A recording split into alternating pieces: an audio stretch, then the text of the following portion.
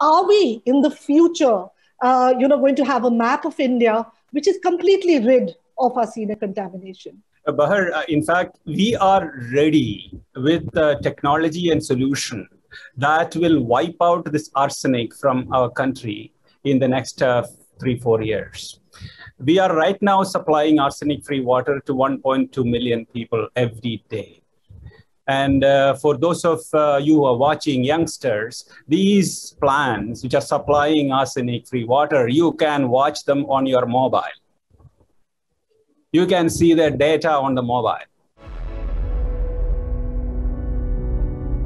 What we are talking about is arsenic contamination. I'd like to share a personal anecdote. I have reported, on the river Ganga and the pollution levels there. And the Ganga Brahamputra Delta is in fact considered to be the hotbed for arsenic contamination. More than 20 states in the country are affected by this problem. It is not just a toxic chemical which finds its way into the groundwater, but also in places where crops are grown. So also, in the food that we eat. And I've come across communities where they have skin issues, they have kidney disorders, all kinds of issues because of arsenic contamination. Sadly, this doesn't always make it to our headlines.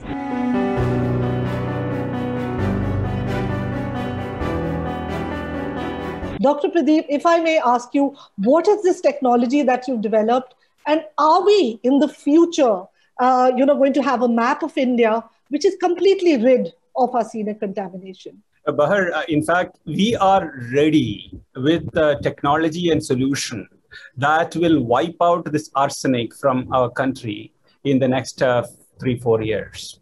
We are right now supplying arsenic-free water to 1.2 million people every day. And for those of you who are watching, youngsters, these plants which are supplying arsenic-free water, you can watch them on your mobile.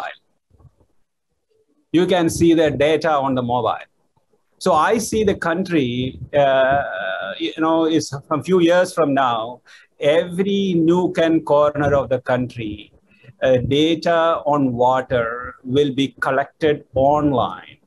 Now, what is the core of this? I have all along said that advanced materials is the solution for clean water problems. Arsenic, you mentioned, is now 108-year-old problem. We knew about this existing in water. In our country, we knew about this for about some 50-60 years or so. But we haven't found solutions, affordable solutions. I should emphasize this word affordable solutions, because we didn't have the right materials which could solve this problem without the use of electricity, without the need of piped water supply, and all of those technology, so-called technology-enabled things. So we want really low-hanging technology. And such a technology, we said, it should be something like less than 5 paisa per liter of clean water. We are currently supplying clean water at 2.81 paisa per liter. And that conforms to all the US EPA standards. And that is our material. That's our solution. And I have all along said that such solutions should come from our own research, largely because this is not a problem that is faced by other countries. So this is true of many other areas also, fluoride or uranium or mercury or many other areas. So advanced materials is the key, and one should invest heavily on that. And the way that we progress, if every child in this country is aware of these problems, we will be finding even more advanced solutions. Right. Thank you, Dr. Pradeep. And if I can just ask you quickly, what is this technology? Because while technology is one thing, accessibility is another issue, because it's often the poorest communities.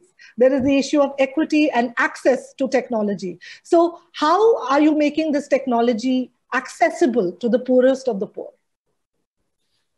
In our country, water is something that government gives, and people are unwilling to pay for it. And in fact, it's not unwilling; they can't afford it.